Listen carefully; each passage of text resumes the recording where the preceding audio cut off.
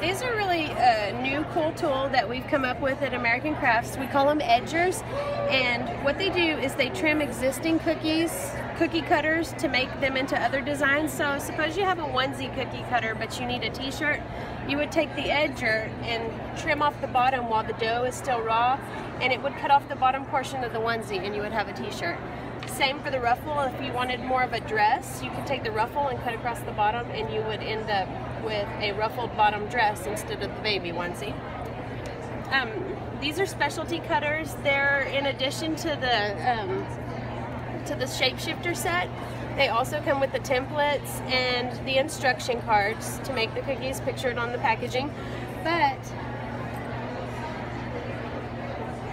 in addition to the specialty cutters, it comes with 2 additional templates that allow you to make coordinating cookies from the shapeshifter set, the original set. So this was the tulip from the shapeshifter set, and this was the pencil, and we've turned it into a prince or princess or a castle.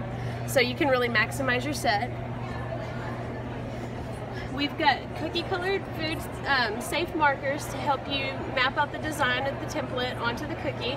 We have a needle tool. This is kind of a stylus pick.